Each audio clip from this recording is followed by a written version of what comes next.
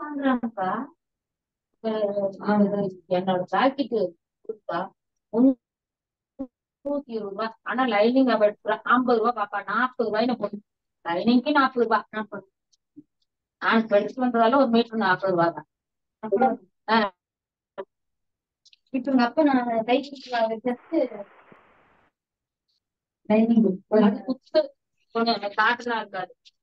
கைப்பிடி போட்டோம். அது 52 இன்ச் தான். அது சுத்தமான காட்டன் தான் இருக்கும். அப்பதான் உள்ள குத்தாது நம்மளுக்கு. இல்லைன்னா குத்துது. எனக்கு ஜாக்கெட் வேஸ்ட். ₹250 கொஞ்சம் ஜாக்கெட் வேஸ்ட். நல்ல குத்து லைனிங்கே சரி. என்னடா பண்ற பாத்ரூம்ல? போறேன் வரேன். ஜாக்கெட் குடுத்து லைனிங் சாயங்காலம் வாசல் வாசல தேடி குடிச்சா அவங்க 100 சார் எல்லாத்துக்கும் வணக்கம். வணக்கம் சார். வணக்கம் சார். வணக்கம், வாழ்க வளமுடன் சார். டிசம்பர் மந்தோட பொசிஷனல் லெவல்ஸ்ல நல்லா இருக்கும். 3 சீலை ஏற்றுக்கலாம். நான் சொல்லியே விடுறேன் பாப்பா. டிஸ்கஸ் பண்ணிக்கலாம் சார்.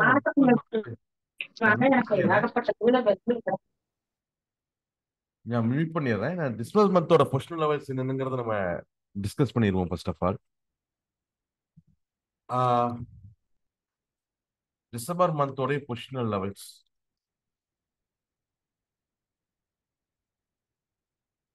ஓகே. ஸோ டிசம்பர் மந்த்தை பொறுத்த வரைக்கும் நம்மளுக்கு இல்லை, பட் யூஎஸ்க்கு எல்லாமே இது ஃபைனான்சியல் இயர் எண்டு.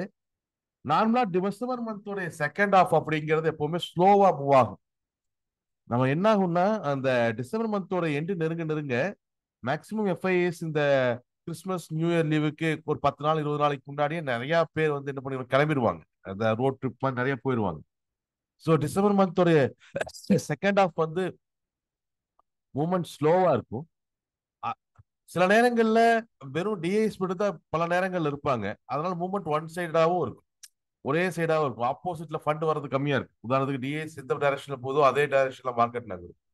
நார்மலா டிசம்பர் மந்த்தை பொறுத்த வரைக்கும் மற்ற எல்லா மாதங்கள்லயுமே எஃப்ஐஎஸ் வந்து ஒரு மிகப்பெரிய தாக்கத்தை ஏற்படுத்தும். ஆனா டிசம்பர் மாசத்தோட செகண்ட் ஹாஃப் எல்லாம் பாத்தீங்கன்னா எஃப்ஐஎஸ் ஃபண்ட் எப்பவுமே கான்ட்ரிபியூஷன் கம்மியா இருக்கும். மேக்சிமம் பீப்புள் அவங்களுக்கு இயர் எண்ட் இந்த வருஷம், அதாவது பைனான்சியல் இயர் எண்ட் மட்டும் கிடையாது, ரெகுலர் கேலண்டர் இயர் எண்ட் எல்லாமே. ஸோ டிசம்பர்ல மேக்சிமம் அவங்களோட இன்வெஸ்ட்மெண்ட்ஸ் எடுத்துட்டு அவங்களுக்கு இன்வெஸ்ட் பண்ணவங்களுக்கு ரிட்டர்ன்ஸ் கொடுக்கறது, கிட்டத்தட்ட அந்த கடைசி ஒரு 10 நாள் வெக்கேஷன் போறது, இதெல்லாமே நடக்கும். ஸோ எப்பவுமே டிசம்பர் மந்தோடைய செகண்ட் ஹாஃப் அப்படிங்கிறது வந்து ஸ்லோவாகவும் ஒரே டைரக்ஷனலான மூவ்மெண்ட்டாகவும் இருக்கும். ஸோ இது ரெகுலரா டிசம்பர் மந்தோடைய குணாதிசயம். டிசம்பர் மந்த்ல நம்ம இப்ப இருக்கிறதே புல் மார்க்கெட்ல தான் இருக்கிறோம். First set of bull market. December month பொறுத்த வரைக்குமே first set of bull market அப்படிங்கிறது 20,132ல தொடங்குது. நம்ம நிப்டி பேசிட்டு இருக்கோம். இப்போ first set of bull market அப்படிங்கிறது 20,132ல தொடங்குது. இப்படி தொடங்கக்கூடிய இந்த first set of bull market அப்படிங்கிறது கிட்டத்தட்ட 20,568ல தான் க்ளோஸ் ஆகுது. இதுதான் December சீரீஸோட December positional லெவல்ஸோடைய first set of bull market. First set of bull market. நார்மலா நவம்பர் சீரீஸ்ல பாத்தீங்கன்னா நம்ம ஷார்ட் கவரிங் ரேலியில ஸ்டார்ட் பண்ணியிருந்தோம். அப்புறம் அதுக்கு முன்னாடியும் கிட்டத்தட்ட பியர் மார்க்கெட்ல தான் start பண்ணிருந்துச்சு market. But December month தான் நம்ம ரொம்ப நாள் கழிச்சு ஃபர்ஸ்ட் புல் மார்க்கெட்ல நம்ம ஸ்டார்ட் ஆகும். புல் மார்க்கெட்ல நம்ம ஸ்டார்ட் ஆகிறோம். First set of bull market December series பொறுத்த வரைக்கும் first set of bull market அப்படிங்கிறது 20,132ல ஸ்டார்ட் ஆகி 20,568ல முடியுது. இடையில 20,428 அப்படிங்கிறது பொசிஷனல் ஹேண்டிலா இருக்கு. 20,428 அப்படிங்கிறது பொசிஷனல் ஹேண்டில். இதுதான் December சீரீஸோட first set of bull market. நம்ம ஃபர்ஸ்ட் செட் ஆஃப் புல் மார்க்கெட்ல தான் இப்ப இருக்கிறோம். ஃபர்ஸ்ட் செட் ஆஃப் புல் மார்க்கெட்ல தான் இப்ப இருக்கிறோம் டிசம்பர் சீரீஸை பொறுத்தவரை. அதுக்கப்புறம் second set of bull market.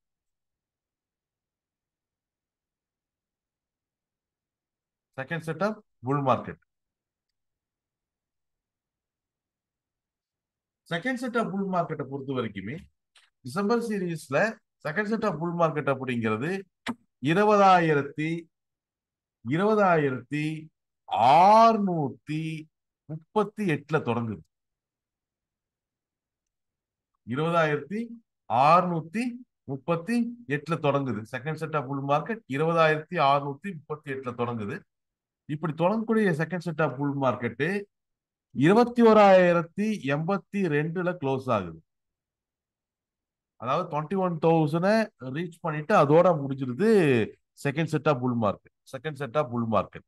இந்த செகண்ட் செட் ஆஃப் புல் மார்க்கெட்டை பொறுத்த வரைக்குமே இதோட இம்பார்ட்டன்ட் பொசிஷனல் ஹர்டில் அப்படின்னு நம்ம எடுத்துட்டோம் அப்படின்னு சொன்னா 20,938. 20,938 இதுதான் second set of pull மார்க்கெட்டோடைய positional ஹர்டில். Positional ஹர்டில். So December serious நம்ம புல் மார்க்கெட்ல தான் தொடங்கி இருக்கோம். ரெண்டு செட் ஆஃப் புல் மார்க்கெட் இருக்கு. First set of bull market 20,132 ஆரம்பிச்சு 20,568 முடியுது. அதோடைய important position ஹர்டில் 20,428. Second set of புல் மார்க்கெட்டை பொறுத்த வரைக்கும் 20,638 தொடங்கி 21,082 முடியுது. அதோட இம்பார்ட்டன்ட் பொசிஷனல் ஹர்டில் அப்படிங்கிறது 20,938. இதுதான் ஃபர்ஸ்ட் ரெண்டு செட் ஆஃப் புல் மார்க்கெட். அதுக்கப்புறம் இங்க டைரக்டா பியர் மார்க்கெட் போறது இல்லை. நம்ம பியர் மார்க்கெட் போறது இல்லை. நம்மளுக்கு ஃபர்ஸ்ட் வரக்கூடியது profit booking market.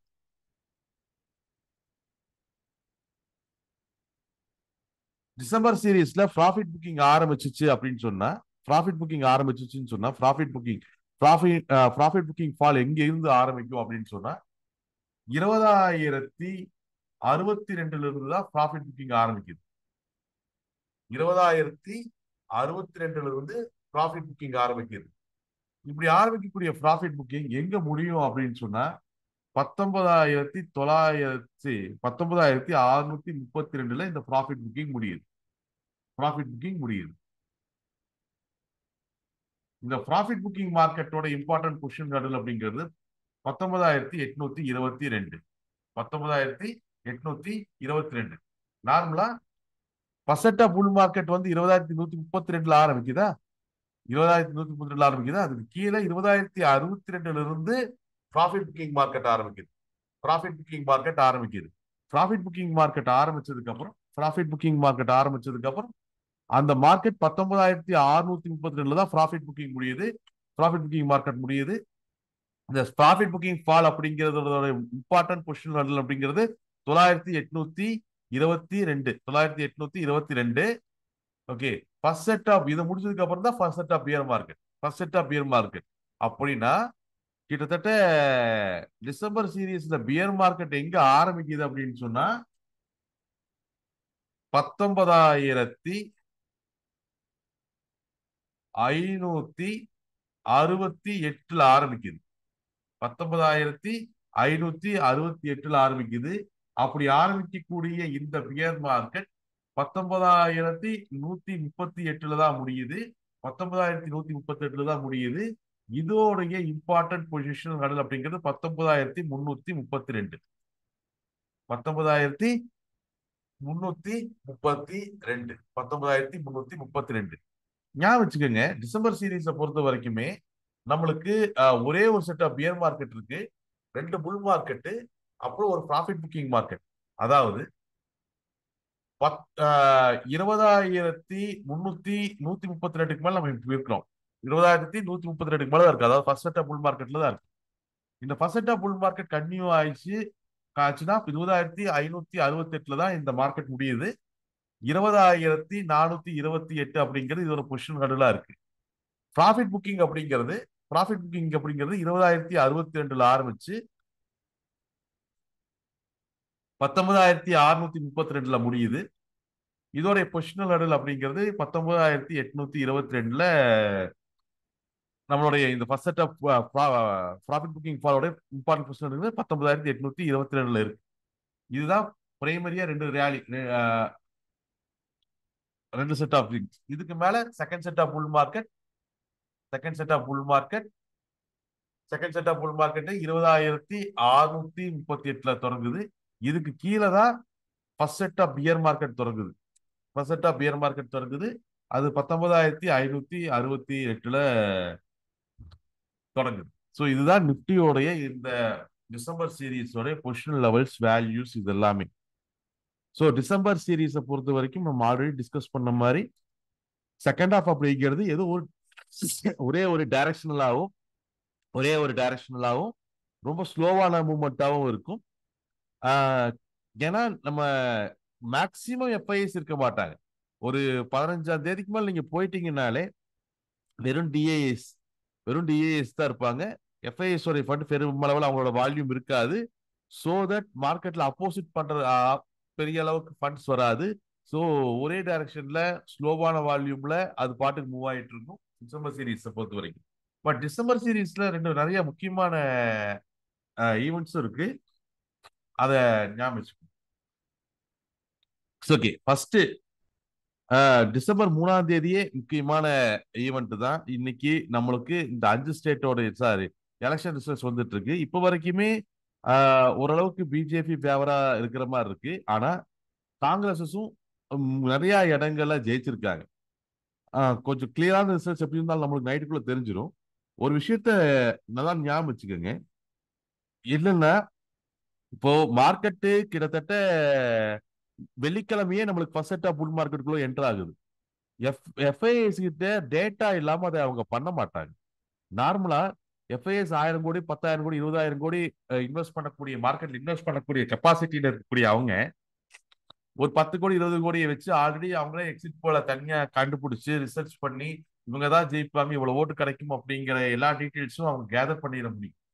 So that அவங்களோட மூவ் அப்படிங்கிறது அதை பேஸ் பண்ணி தான் இருக்கும். அவங்க கிட்டத்தட்ட இப்போ ரிசர்ச் வர்றதுக்கு முன்னாடியே ஃபர்ஸ்ட் செட் ஆஃப் புல் மார்க்கெட்டுக்குள்ள மார்க்கெட்டை புஷ் பண்றாங்க அப்படின்னு சொன்னா கிட்டத்தட்ட ரிசல்ட்ஸ் யாரோ ஒருத்தர் மெஜாரிட்டியா வந்துருவாங்க அப்படிங்கிற ஒரு அபிப்பிராயத்தினோட அடிப்படையா தான் அது இருக்கும்.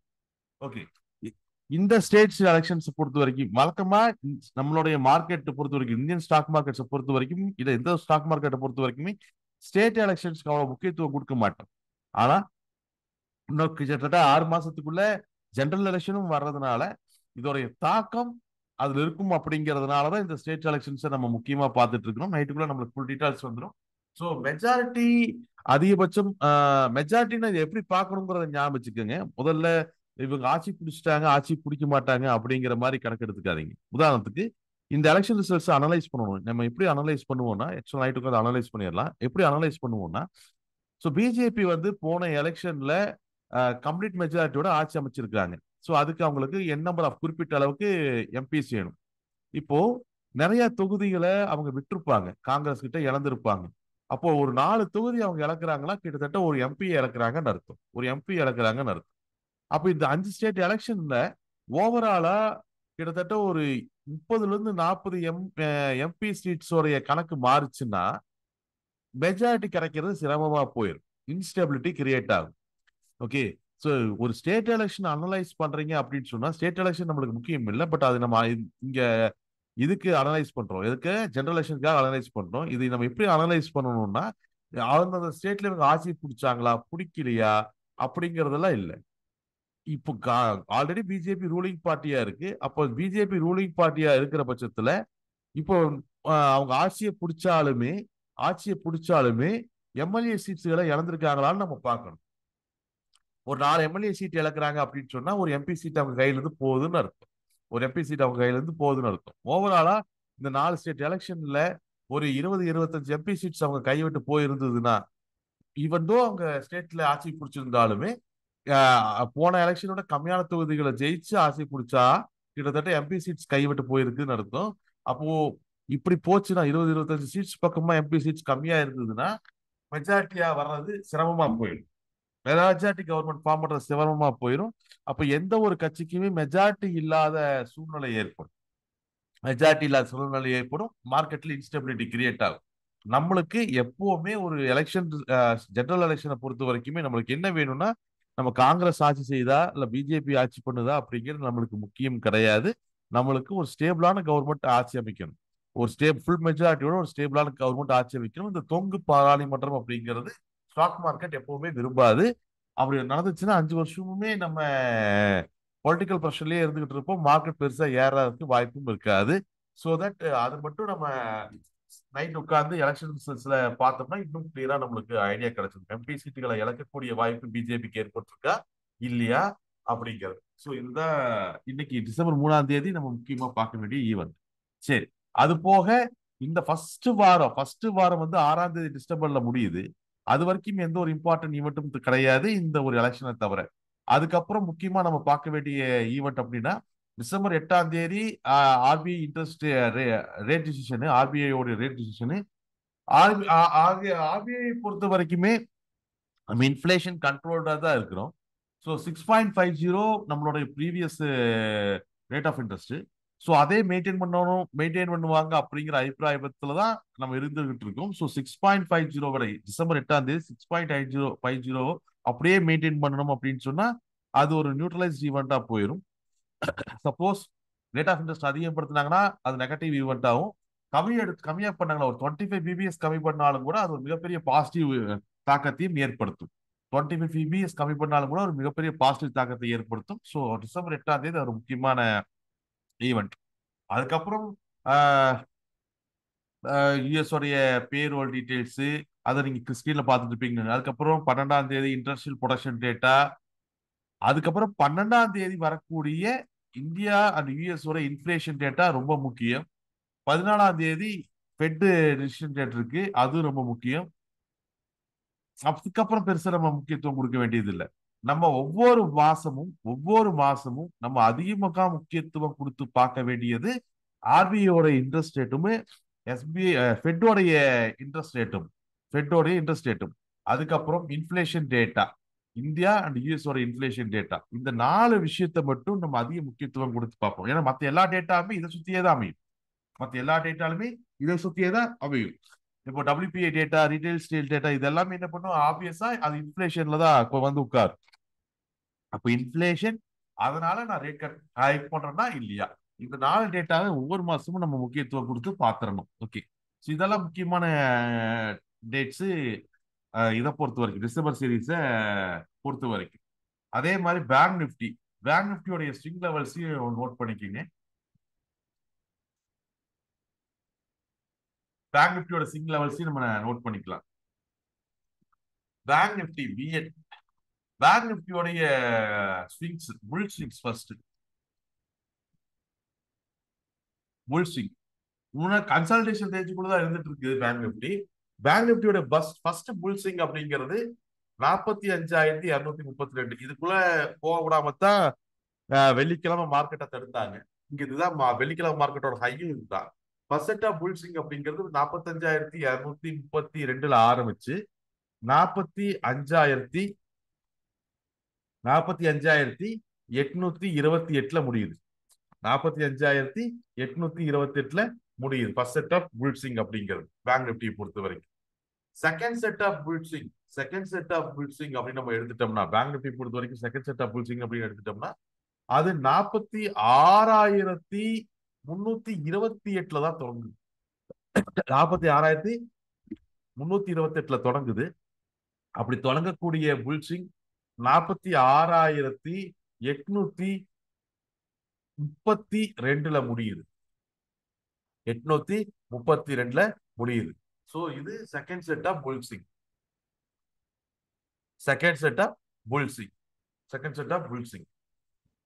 பேங்க் நிஃப்டியை பொறுத்த வரைக்கும் ஃபர்ஸ்ட் செட் ஆஃப் அப்படிங்கிறது 44,768 தொடங்கி 44,138 முடியுது. 44,138 முடியுது.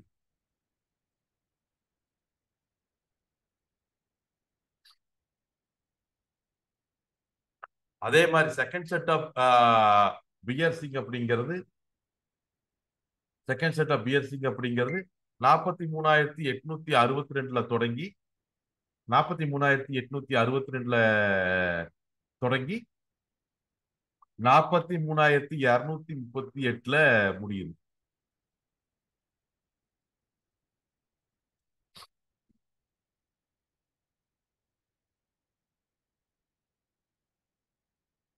இருநூத்தி 38 முடியுது. சோ இது பியர் சிங்ஸ். ஓ சாரி, இங்க பாருங்க, இது 862. ஓகே, சரி. இப்போ பேங்க் நிப்டி பொறுத்த வரைக்கும் இதுதான் முக்கியமான சிங்ஸ், பிரைமரி சிங்ஸ். இதுதான் first set of market, first set of overall resistance சப்போர்ட்குள்ள அமைகிற market. இந்த ஸ்விங்ஸ் காரணதுக்கு அப்புறம் அடுத்த ஸ்விங்ஸ்களை நம்ம டிஸ்கஸ் பண்ணிக்கலாம். பட் பேங்க் நிப்டி பொறுத்த வரைக்கும் ஃபர்ஸ்ட் புல் ஸ்விங் 45,232 ஆரம்பிச்சு 45,828 முடியுது. அதே மாதிரி second set of pull swing அப்படிங்கிறது 46,368 ஆரம்பிச்சு 46,862 முடியுது.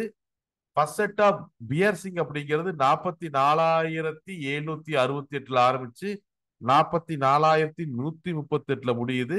Second set of pier Singh அப்படிங்கிறது 43,862 ஆரம்பிச்சு 43,238 முடியுது.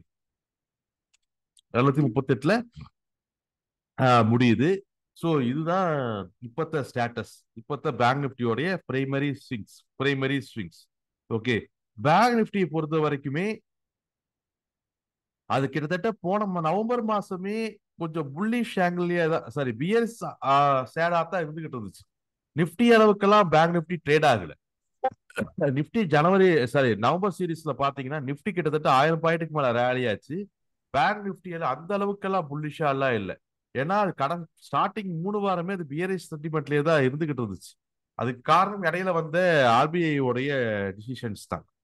லோனை ஸ்டிட் பண்ணுது, அதிகமா லோன் கொடுக்காம தடுக்கிறதுக்கான முயற்சிகள் பண்ணது, இது எல்லாமே சரி. இங்க இந்த டிசம்பர் மந்த் பொறுத்த வரைக்கும் முக்கியமான விஷயம், நம்ம பார்க்க வேண்டிய விஷயம் என்னன்னா, ஓவராலா கடந்த ஒரு வருஷத்துல லோன் வாங்கிட்டு கட்டாம டிஃபால்ட் ஆனவங்களுடைய எண்ணிக்கை பேங்க் நிப்டியில முக்கியமா நம்ம மனசு வச்சிருக்க வேண்டிய விஷயம், லோன் கட்டாம டிஃபால்ட் ஆனவங்களோட எண்ணிக்கை கிட்டத்தட்ட 70% மேல உயர்ந்திருக்கு. 70% மேல உயர்ந்திருக்கு. ஓகே, சோ நிறைய பேர் லோன் கட்ட முடியாத சூழ்நிலையில இந்த அளவுக்கு டிஃபால்ட் ஆன கேசஸ் எல்லாம் இந்த கடைசி இந்த 2 வருஷமா தான் அதிகம். அதுவும் இந்த வருஷம் அது ரொம்பவுமே அதிகம். அதுதான் பேங்க் நிப்டி நவம்பர் சீரிஸ் மட்டும் இல்ல, நீங்க ஓவராலா நீங்க இந்த ஒரு வருஷமா எடுத்து பார்த்துட்டீங்கன்னாவே பேங்க் நிப்டி அந்த 40,000 இருந்து 45,000 ரேஞ்சுக்குள்ளேயே தான் இது வரைக்கும் சுத்திக்கிட்டு இருக்கு. பெரிய லெவல் எல்லாம் ஒன்றும் பெருசா அது ரேலி ஆகல. ஸோ ஏன்னா டிஃபால்ட் கேசஸ் ரொம்ப அதிகமாயிட்டு இருக்கு பேங்க் நிப்டிஸை பொறுத்த வரைக்கும் லோன் கட்ட முடியாம லோனை விட்டு கொடுக்கறவங்களோட எண்ணிக்கை ரொம்ப அதிகமாயிட்டே இருக்கு. இது ஆர்பிஐக்கு ரொம்ப ஒரு மிகப்பெரிய பிரச்சனை இருக்கு. இந்த பிரச்சனையை சமாளிக்கிறதுக்கு ஆர்பிஐ ரேட்டை மறுபடியும் ஹைக் பண்ணலாம் அப்படிங்கிற எதிர்பார்ப்பும் இருக்கு. இதெல்லாம் பேங்க் நிப்டிக்கு ரொம்பவுமே ஆபத்தான விஷயங்களா பார்க்கப்படுது. ஸோ நம்மளுக்கு கிட்டத்தட்ட டிசம்பர் சீரீஸை பொறுத்த வரைக்குமே ஒரு 20-25ஆம் தேதிக்கு மேல ஆர்பிஐ மீட்டிங் எல்லாம் முடிச்சதுக்கு அப்புறம் அல்லது ஆர்பிஐ உடைய ரேட் டிசிஷன்லயே இந்த டீட்டெயில ஆர்பிஐ கவர்னர் பேசுறதுக்கான வாய்ப்பு இருக்கு. சப்போஸ் இந்த பேங்க்ஸோடைய இந்த டிஃபால்ட் கேசஸ் எல்லாம் மறுபடியும் ரொம்ப அதிகமாகிற மாதிரி இருந்துச்சு அப்படின்னு சொன்னா நிப்டி ரேலி ஆனாலுமே, நிப்டி செகண்ட் செட் ஆஃப் புல் மார்க்கெட்ஸ்குள்ள போனாலுமே பேங்க் நிப்டி ஏறணுங்கிற அவசியம் கிடையாது. ஃபர்ஸ்ட் ஆஃப் ஆல் மைண்ட்ல இதை வச்சுக்கோங்க.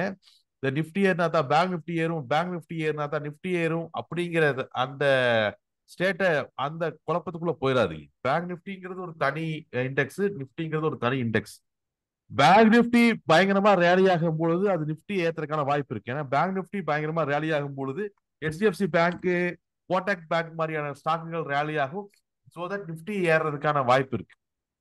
ஆனா நிப்டி ஏறுச்சு அப்படின்னு சொன்னா நிப்டி ஏறுறது அப்படிங்கிறது ஒரு டிசிஎஸ்சி, இன்ஃபோசிஸ், ரிலையன்ஸ் ஸ்டாக்ஸை வச்சுட்டே நிப்டியால ஏறிட முடியும். பேங்கிங் ஸ்டாக்ஸை வச்சுதான் நிப்டி ஏறணுங்கிற அவசியம் இல்லை.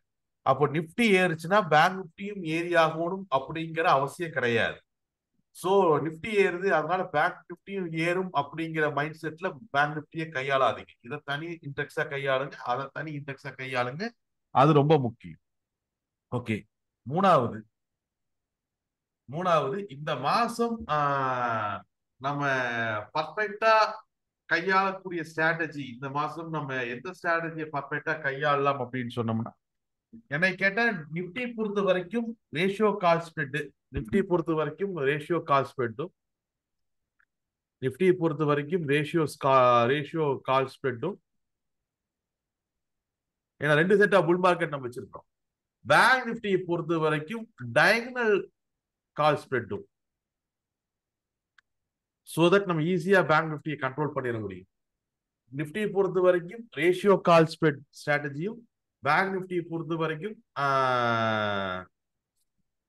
டயகனல் கால் ஸ்ப்ரெட் ஸ்ட்ராட்டஜியும் நம்ம கையாளலாம். பேங்க் நிப்டி பொறுத்த வரைக்கும் டயகனல் கால் ஸ்ப்ரெட் ஸ்ட்ராட்டஜியும் நம்ம கையாளலாம். டயகனல் கால் ஸ்ப்ரெட் எப்படி போடணும், நிப்டி ரேஷியோ கால் ஸ்ப்ரெட் எப்படி போடணும் அப்படிங்கிறது வந்து ஆல்ரெடி நம்ம பார்த்துருப்போம். அதை மட்டும் ஒரு தடவை ரெஃபர் பண்ணிக்கோங்க. ஓகே. ஸோ ஓரளவுக்கு நிப்டி அண்ட் பேங்க் நிப்டியோடைய வேல்யூஸ் எல்லாத்தையுமே நம்ம பார்த்துட்டோம்னு நினைக்கிறேன். எல்லாம் தரவா இருப்பீங்கன்னு நினைக்கிறேன். இதுல ஏதாவது டவுட்ஸ் இருக்கா யாராச்சுக்கும்? நிப்டில அந்த ஃபர்ஸ்ட் புல் மார்க்கெட்டுக்கும் செகண்ட் புல் அந்த டிஃபரன்ஸ் எதனால வருது சார்? 568 இது 638 வருது. இல்ல, இடையில கன்சாலிடேஷன் ரேஞ்ச் அப்படின்னு ஒண்ணு இருக்கு. உதாரணத்துக்கு நீங்க நிப்டில ரெண்டுலயுமே இல்ல எல்லாத்துலயுமே அது கன்சாலிடேஷன் ரேஞ்ச் அப்படிங்கிறது ஒண்ணு இருக்கு. ஓகே. சரி. ஃபார் எக்ஸாம்பிள் நீங்க இந்த 218 கான்செப்ட் படிச்சீங்களா? அது படிச்சிருக்கு. அப்போ அதுல 2க்கும் 8க்கும் நடுவில் இருக்கக்கூடிய ரேஞ்ச் தான் கன்சாலிடேஷன். உதாரணத்துக்கு நீங்க 21 என்ட்ரி அப்படின்னு சொன்னா 28 உங்களுடைய டார்கெட்டா இருக்கு, 18 தான் உங்களுடைய ஸ்டாப் லாஸா இருக்கு. கரெக்டா? Correct sir. அப்ப இதுதான் இந்த கன்சாலிடேஷன் ரேஞ்ச். சரி. ஃபர்ஸ்ட் விஷயம் என்னன்னா, ஒரு புல் மார்க்கெட் முடிஞ்சதுக்கு அப்புறமோ அல்லது ஒரு பியர் மார்க்கெட் முடிஞ்சதுக்கு அப்புறமோ, புல் மார்க்கெட் முடிஞ்சதுக்கு அப்புறமோ பியர் மார்க்கெட் முடிஞ்சதுக்கு அப்புறமோ கப்பால் அடுத்த புல் மார்க்கெட்டும் பியர் ஸ்டார்ட் ஆகாது. அப்போ புல்ஸ் அண்ட் பியர்ஸ் ஒரு ஃபைட்டுக்கு அங்க இடமே இல்லை. ஒரு புல் மார்க்கெட் முடிஞ்சதுக்கு அப்புறம் ப்ராஃபிட் புக் பண்ணி பணத்தை எடுக்கிறதுக்கான முயற்சி நடக்கும். மார்க்கெட்ல ஃப்ரெஷ் செல்லிங் நடக்கிறதுக்கான முயற்சி நடக்கும். இதை தாண்டி மறுபடியும் ஃப்ரெஷ் பையிங் நடக்கிறதுக்கான முயற்சி நடக்கும். ஸோ மார்க்கெட் அப்படிங்கிறது புல்ஸ் விசஸ் பியர் தான், பையர்ஸ் விசஸ் செல்லர்ஸ் தான். அப்போ ஒரு புல் மார்க்கெட் ஒரு பியர் மார்க்கெட் கம்ப்ளீட் ஆனதுக்கு அப்புறம் அந்த இடைப்பட்ட கேப்ல கன்சாலிடேஷன் ரேஞ்சஸ்ன்னு இருக்கும். அடுத்த செட் ஆஃப் புல் மார்க்கெட் தொடங்கலாமா இல்ல ப்ராஃபிட் பண்ணிட்டு வெளியே போலாமா அப்படிங்கறத ஒவ்வொரு ட்ரேடரும் அங்க முடிவெடுப்பாங்க. ஸோ அதனாலதான் அந்த இடையில அந்த கன்சாலிடேஷன் ரேஞ்சஸ் அப்படிங்கிறது நம்மளுக்கு நடக்குது. ஸோ அந்த கன்சாலிடேஷன் ரேஞ்சை வந்து நம்ம அந்த 218 அடிப்படையை வச்சு முடிவு பண்றோம். இதுல இருந்து இது வரைக்கும் இந்த கன்சாலிடேஷன் ரேஞ்சஸ் இருக்கும் அப்படிங்கிறது. Okay okay. இப்போ எனக்கு ஒரு டவுட் சார். இந்த ப்ராஃபிட் புக்கிங் ஏங்க சார் வந்து ஃபர்ஸ்ட் செட் ஆஃப் புல் மார்க்கெட்டுக்கு அந்த பக்கம் அப்புறம் நடக்கக்கூடாது, செகண்ட் செட் ஆஃப் புல் மார்க்கெட்டுக்கு இடையில ஏன் கீழே வந்து நடக்குது சார்? ஓகே. உதாரணத்துக்கு மார்க்கெட்டோட pivot point calculations, pivot point கான்செப்ட்லயே நீங்க படிச்சிருந்தாலுமே மார்க்கெட் R1 தாண்டிடுச்சு, நாங்க அது ஆட்டோமேட்டிக்கா R2 வரைக்கும் அந்த மார்க்கெட்டை புஷ் பண்ணிடுறது. மார்க்கெட் R1 தாண்டிடுச்சுன்னா அது R2 வரைக்கும் புஷ் பண்ணிடும். அப்போ ஃபர்ஸ்ட் செட் ஆஃப் புல் மார்க்கெட்டை நம்ம தாண்டிட்டோம்னா, ஃபர்ஸ்ட் செட் ஆஃப் புல் மார்க்கெட்டை நம்ம தாண்டிட்டோம் அப்படின்னு சொன்னோம், அதாவது R1 தாண்டிட்டோம்னா மார்க்கெட் R2 வரைக்கும் ஆட்டோமேட்டிக்கா ரேலி ஆயிரும், ப்ராஃபிட் புக்கிங்க்கு வாய்ப்பு இருக்காது. So first set of bull market முடிஞ்சதுக்கு அப்புறம் second set of bull market start ஆகிற பட்சத்தில் அங்கே ப்ராஃபிட் புக்கிங்க்கெல்லாம் இடம் இல்லை. ப்ராஃபிட் புக்கிங் மார்க்கெட் அப்படிங்கிறது ஃபர்ஸ்ட் செட் ஆஃப் புல் மார்க்கெட்டுக்கு கீழே நடக்கக்கூடிய ஒரு விஷயம். நார்மலா R1 தாண்டிச்சுன்னா அது R2 வரைக்கும் ரேலி ஆகும்.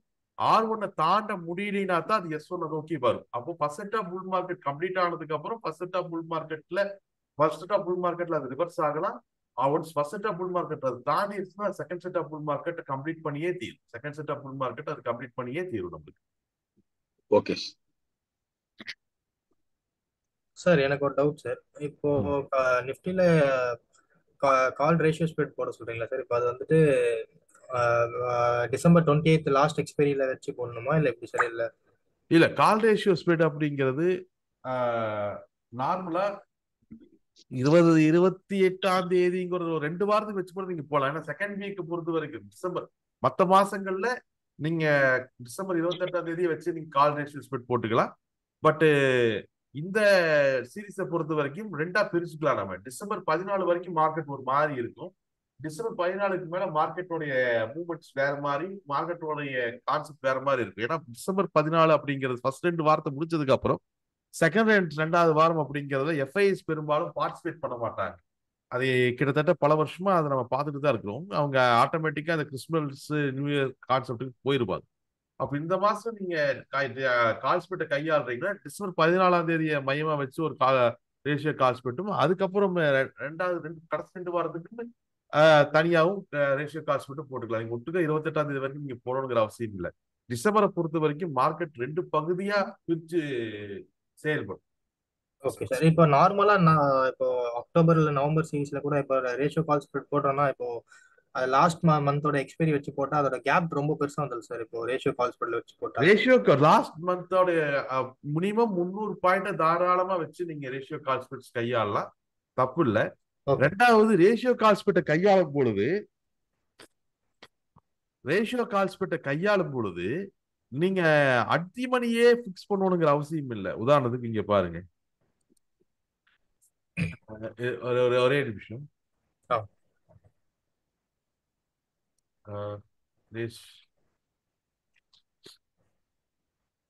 இப்போ ரேஷியோ கால்ஸ்பெட்டை பொறுத்த வரைக்கும் லாகின்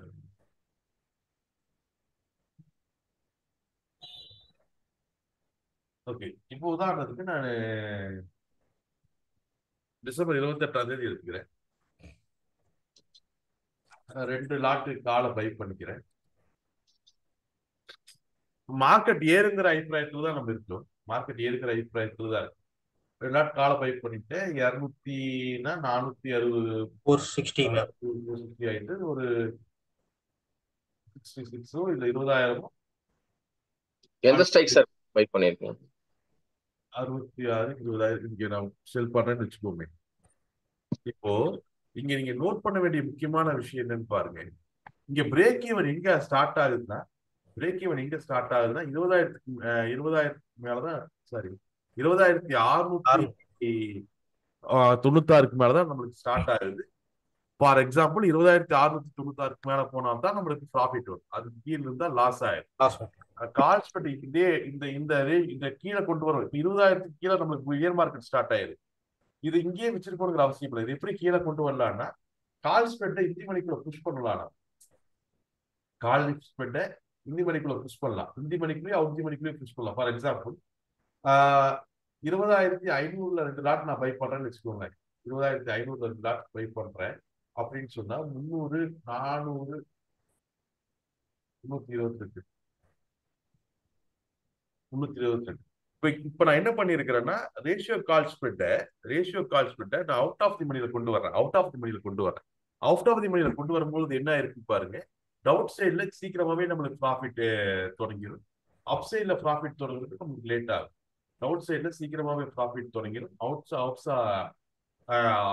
அப் சைட்ல ப்ராஃபிட் தொடங்குறதுக்கு லேட் ஆகும். ஓகே, இதே மாதிரி இந்தி மணிக்கு கொண்டு போனோம் அப்படின்னா, அதாவது டைமர் ரேஷியோ கால் ஸ்ப்ரெட் போடும் பொழுது அட்டிமணியில் நான் போட்டேன் அப்படின்னு சொன்னா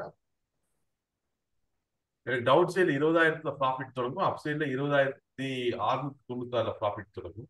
ரேஷியோ கால்ஸ்பெட்டை நான் அவுட் ஆஃப் தி மணியில புஷ் பண்றேன் அப்படின்னா டவுன் சைட்ல சீக்கிரமா ப்ராஃபிட் தொடங்கிடும். டவுன் சைட்ல சீக்கிரமா நம்மளுக்கு ப்ராஃபிட் தொடங்கிடும். ஓகே, நம்மளுக்கு 20,200 நம்மளுக்கு ப்ராஃபிட் தொடங்கிடும். இதே மாதிரி மேல சீக்கிரமா ப்ராஃபிட் தொடங்கணும் அப்படின்னு சொன்னா மார்க்கெட் மேல போகுது ப்ராஃபிட் தொடங்கணும். நம்ம அதை இந்தி மணிக்கு புஷ் பண்ண முடியும்.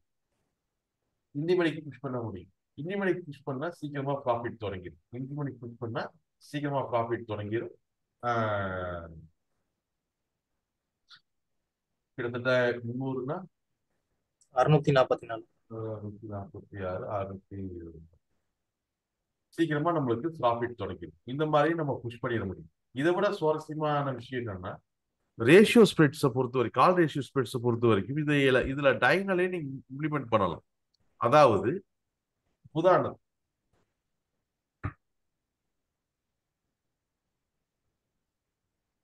ரெண்டு லாட் நான் பை பண்றேன். இந்த 2 லாட்டை பை பண்ணும் பொழுது 460 466 நான் இந்த இதைய செல் பண்றேன். இதுதான் ரேஷியோ கால்ஸ்பெட்டோட ஃபார்முலா. இப்போ இந்த 466 பொறுத்த வரைக்குமே இது இந்தி மணி, இதுல பிரீமியமும் ரொம்ப கம்மியா இருக்கு. இந்த இந்தி மணியை செல் பண்றத நீங்க இப்ப 20,000 இந்தி மணி தான் நம்ம செல் பண்ணணும்னு நம்மளுக்கு தெரிஞ்சு ரேஷியோ கால்ஸ்பெட் ஃபார்முலா படி 20,350 காலை நம்ம பை பண்ணோம்னா 20,000 காலத்தை நம்மளுக்கு செல் பண்ணணுங்கிறது தெரிஞ்சிருச்சு. ஸோ இதைய அந்த வீக்லையும் கூட நம்ம செல் பண்ணிட முடியும். அதாவது வீக்ல வேல்யூ பார்க்கணும், வேல்யூ கண்டுபிடிச்சிட்டோம். 20,000 காலத்தை செல் பண்ணணுங்கிறது கண்டுபிடிச்சிட்டோம். அப்ப இந்த 20,000 காலை நம்ம செல் பண்றது அப்படிங்கிறது 20,000 காலை நம்ம செல் பண்றது அப்படிங்கிறது இந்த அந்த அந்த மாச கடைசியிலேயே தான் செல் பண்ணணுங்கிற அவசியம் கூட கிடையாது. டயகனலையும் இம்ப்ளிமெண்ட் பண்ண முடியும். அது அந்த வாரத்துடைய ஃபர்ஸ்ட் வாரத்திலையும் அந்த சாரி டிசம்பருடைய ஃபர்ஸ்ட் வாரத்திலையும் போய் நம்ம செல் பண்ணலாம். டிசம்பருடைய ஃபர்ஸ்ட் வாரத்திலையும் நம்மளுக்கு செல் பண்ணலாம். இதனால என்ன ஆகும் அப்படின்னு சொன்னா மார்க்கெட் மேலே ஏறும் பொழுது அந்திமணியில் இருக்கக்கூடிய இதோட வேல்யூ ஏறும். ஏன்னா மாச கடைசியில் இருக்கு. ஆனா இந்திமணியில் இருக்கக்கூடியது பிரீமியம் ஃபர்ஸ்ட் கரைய ஆரம்பிச்சிடும். அது ஏன்னா இந்திமணியில் ஆல்ரெடி இருக்கு. பிரீமியம் கரைய ஆரம்பிச்சு அப்ப பிரீமியம் ஃபுல்லா கரைஞ்சதுக்கு அப்புறம் தான் அது ஏற ஆரம்பிக்கும். ஸோ இதனால நம்மளுக்கு இன்னுமே 4-5% அதிகமான ப்ராஃபிட்ஸும் கிடைக்கும். 4-5% அதிகமான ப்ராஃபிட்ஸும் கிடைக்கும். 2-3 விஷயத்தை எப்பவுமே இந்த ஸ்ட்ராட்டஜிகளை ஞாபகம் வச்சுக்கோங்க. ஸ்ட்ராட்டஜி அப்படிங்கிறது உதாரணத்துக்கு நம்ம ஒரு 18 ஸ்ட்ராட்டஜி படிச்சிருப்போம் ரெகுலரா. இதெல்லாம் ஸ்டாண்டர்ட் ஸ்ட்ராட்டஜிஸ். ஸ்ட்ராட்டஜியை நிறைய கஸ்டமைஸ் பண்ண முடியும். நம்ம நம்ம இப்படித்தான் அப்படிங்கிறதுலாம் இல்லை. ஒரு பட்டர்ஃபிளையே ட்ரைகனலாகவும் பட்டர்ஃபிளை போட முடியும். பட்டர்ஃபிளைல 5 மணி காலை குட்டியும் வாங்கி வச்சுட்டு அவுட் ஆஃப் மணி காலை குட்டியும் விட்டோம்னா ஒரு பட்டர்ஃபிளை. அதுல 5 மணி காலை குட்டியும் கடைசி வாரத்திலையும் விற்கக்கூடிய காலை குட்டி கரண்ட் வாரத்திலையும் நம்ம விற்க முடியும்.